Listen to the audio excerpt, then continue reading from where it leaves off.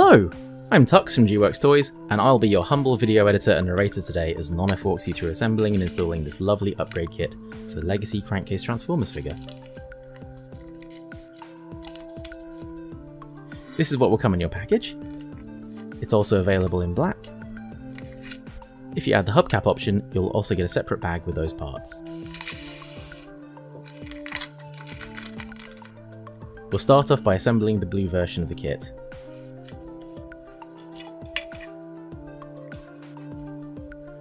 First things first, snip off the pieces from the sprue.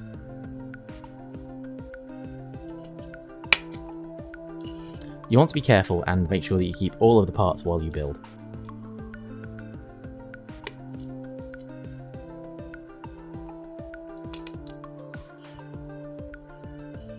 Always try and be careful when you're using bladed tools of any kind.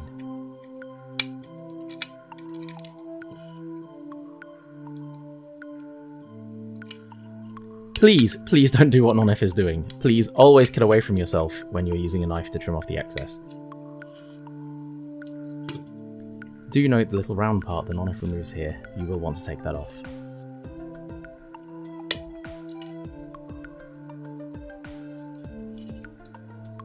You can assemble both sides of the cannons like this.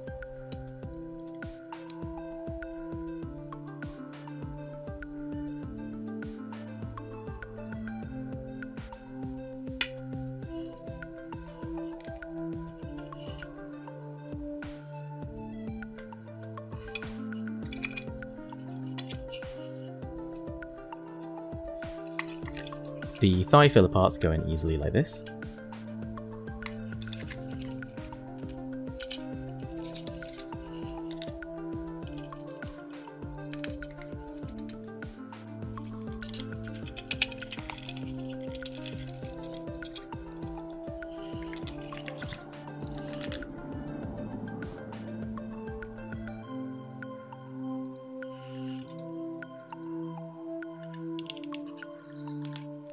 Once you have them assembled, you can peg the cannons into the back like this.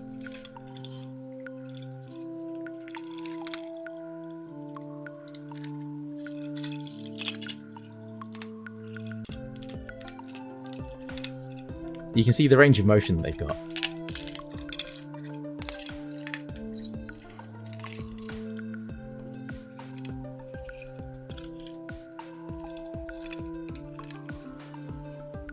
Let's quickly transform him off camera. Okay, now he's in van mode.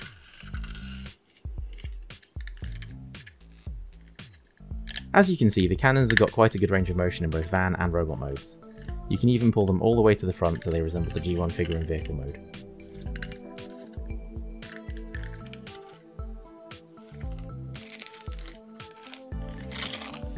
Next off, we're going to trim off and clean up the wheel parts.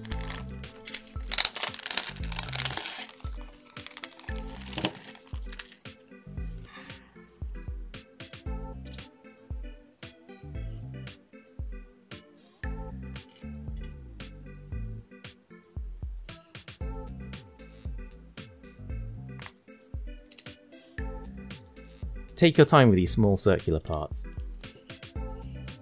It's probably easier to carefully use sharp nippers than it is to use a knife.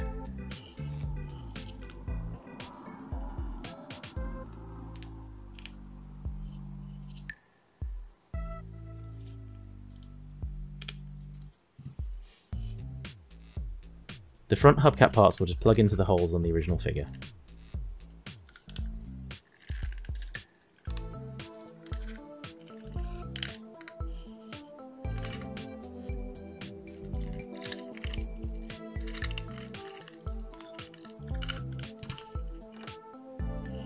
The back ones will require you to use the glue dots that come with the kit like this.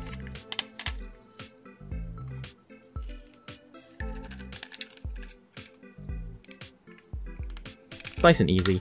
You apply the part to the glue dot while it's still on the film. Then you remove both the part and the glue dot and very carefully stick it over the centre of the hubcap. It should be sticking to the edge of the plastic wheel part, not the metal pin.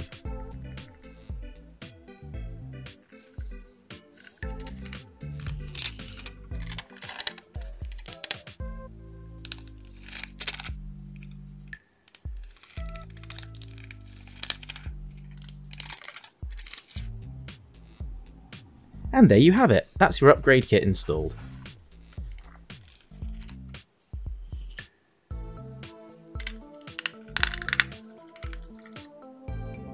Still, since the cannon parts come in both blue and black, and you can swap the parts freely between them, it's also possible to assemble your cannons with a mixture of colours.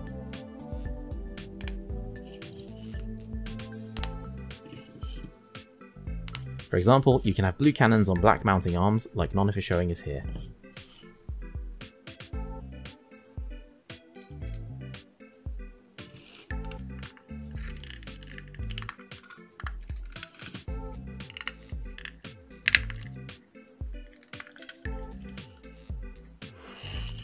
And we're done! Well, almost done.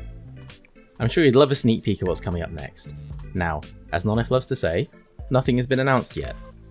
But how's this?